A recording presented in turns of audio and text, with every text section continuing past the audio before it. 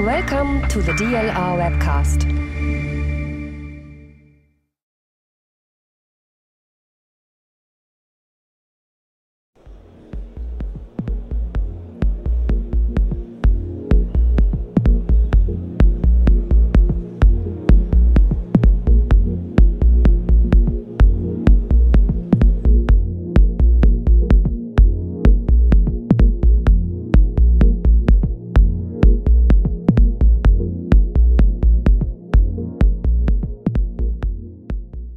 So this year at this IGARSS, we are able to provide or to present the proof that this mission will achieve its main goal.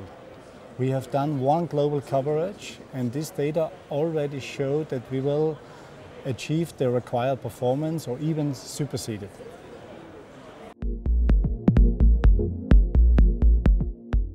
So in this last year, we managed to calibrate our radar interferometer to a very high precision. We really calibrated out the last millimeters and the decrease in phase and delays. And the consequence is that the scene-based DMs that we are producing now, that they are already very accurate.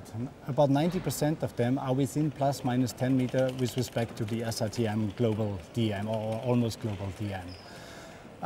But this data will, in the second step, will be further calibrated using the ISAT laser altimeter. So this is one part of the conclusions that we can draw from this conference. The other one is that we see more and more scientists using this data and doing experiments with this system. Because the system is very flexible, you can demonstrate new techniques that are relevant for future missions, and we will see these new techniques on future missions, on future radar missions, because they are key to achieving a better revisit and wider coverage for these future missions.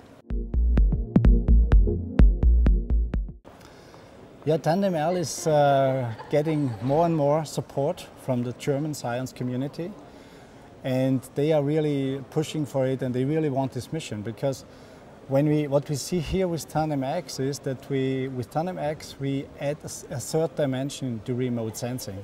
With TanDEM-X we have the first formation flight of radar satellites, and that's important to measure into the third dimension, to measure heights, but not only heights, because if we go on, we could look even into, say, vegetation canopy layers and even resolve vertical structures within this layer. So this is TanDEM-X. Now what does TanDEM-L bring to this picture? TanDEM-L is more or less adding another dimension, because with TanDEM-X, for example, we need 1 year to acquire one global coverage. TanDEM-L, with new and revolutionary techniques, will achieve that in 1 week.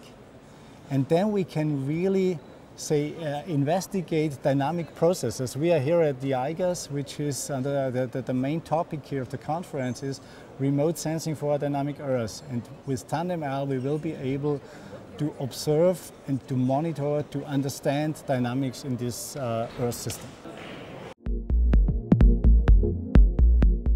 Okay, I would like to make it, to nail it down to two applications. There are many others, but there are two major applications that we see. And one is measuring the global biomass that's stored in our forests, because this is the major unknown in our carbon cycle at the moment.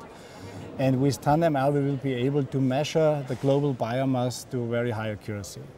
The other element is the so-called differential interferometry, that with the current systems we can only perform that over urban areas where we have stable, mostly man-made targets.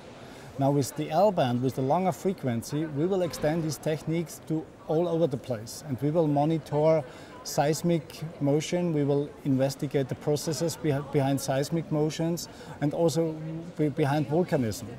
And this is, of course, very important to understand these processes, and maybe later even to come to forecasting and this stuff.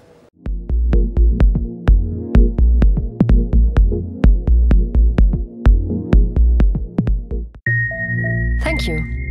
This was a DLR Webcast.